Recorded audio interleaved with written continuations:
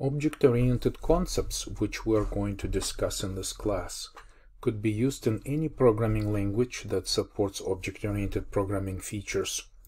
However, C and C++ environment lets us explore most critical object-oriented properties of programming language in a greater detail. Before we get started with our first presentation, I'd like to show you how to create a C++ project using Microsoft Visual Studio. So we already have decided that we're going to maintain a certain directory path like this or similar, where we're going to keep doing our work this semester. So this will be the base path that I will use for my projects. Each project will occupy its own subfolder in this area. So in Visual Studio, I click File, New Project, and you see that it's giving me a dialog box. If you have installed different programming language environments on your computer within Visual Studio, you may want to narrow down this list to just perhaps C++, Windows, and then you should be able to locate an item that says empty project, C++ Windows console type of application.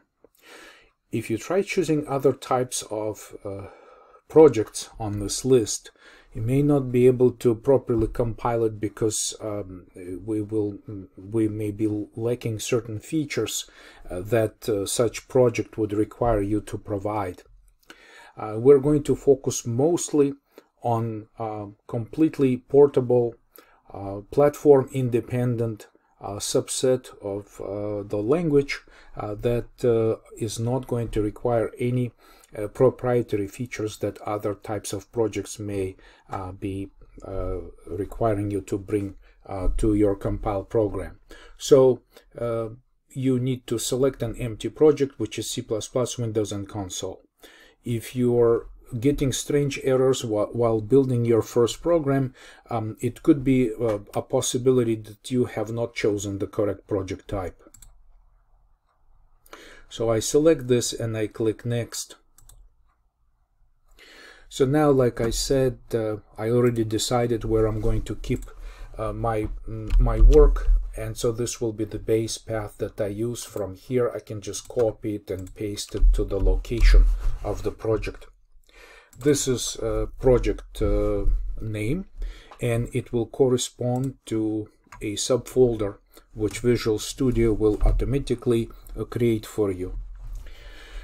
So for example, I am going to just use a name such as week 1 for my first project, and make sure that you check mark this option to place a solution and project in the same directory. The thing is that within Microsoft Visual Studio, they support a combination of multiple projects under one solution. For us, solution and project really mean the same thing. That is why we're going to keep this option checked, so that basically we have as simple as possible directory structure of the project subfolder as possible. So you don't have to change anything right here. Just specify the name, choose your location, and click Create.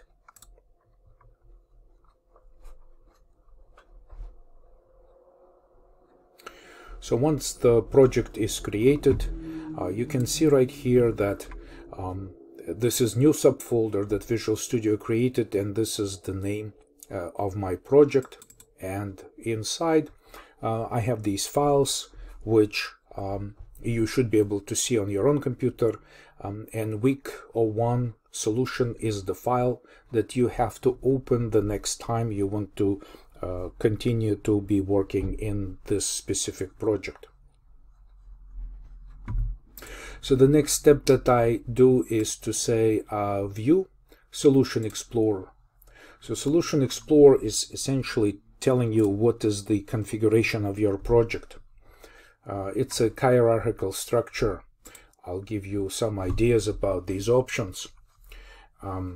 So you can include on the list of this very basic project under Microsoft Visual Studio a list of your header files so that you can have some additional features added to your navigation options within your project. We're not going to use this feature. Resource files could be added to your project, such as for example, icon images or some other bitmap images that could be compiled directly into your executable program, so that when the program starts, these images are instantly loaded into memory together with the program. So we're also not going to use any of these resources. The only place that we're going to use is going to be the source files. Each standard C and C++ program would have to have a main function, which is the public entry point into the application. So here I'm going to right click and say add new item. Right click on source files, add new item, which brings this dialog box into the view, and these are the types of files that you could be creating. My choice is going to be a C++ file with extension .cpp, and then there are two entry boxes which I will change here. The source.cpp I will change to main.cpp. So this way, this file main.cpp is easy for me to recognize, and I will know that this file will contain the main function or main entry point into this program when the program starts executing. It also prompts for the location of our directory structure right here, thinking that this is the place where you want to create this file. However, I strongly advise that you create a subfolder which will contain all the source files that you want to include in your project. So you just simply add, I have this tendency to add source subfolder, and it will be automatically created if it doesn't exist. So just to show you, this is my Windows Explorer, where I'm trying to add this specific type of file named main.cpp, and when I click add, you should be able to notice that it just created the source subfolder, and under there's this new file. This new file also appears on the list of source files. So now this file is included in our project, and we should be able to write our code and be able to compile it.